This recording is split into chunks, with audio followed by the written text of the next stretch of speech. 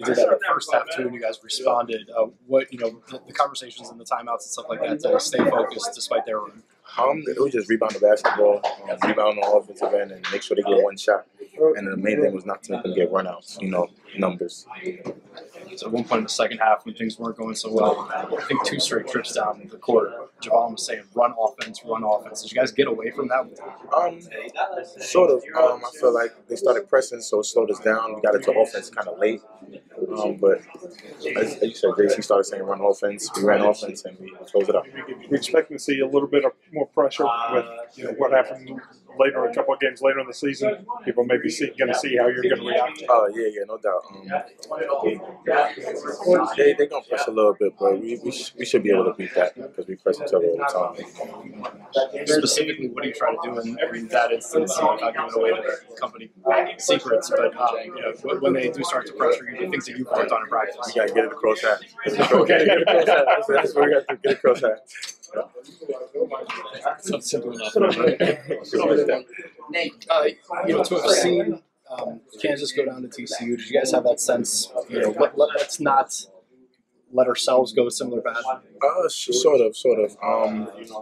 We just know we have to come out and play hard because Texas is a great team. They're young, they're athletic, so we just know we have to come out and play hard and match the energy that they was going to come out with.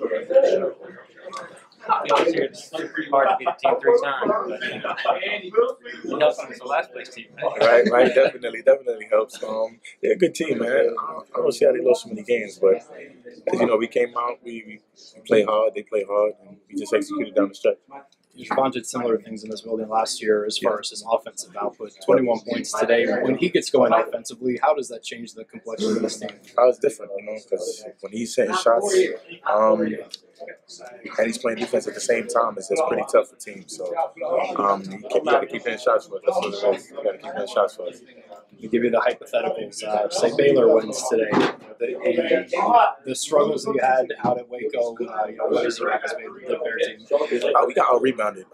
We was also missing one of our guys as well. Not that it's an excuse or anything like that, but he is 6'8", and he is one of our rebounders as well. So, as I said, we just got out-rebounded, and we didn't really attack the zone very well.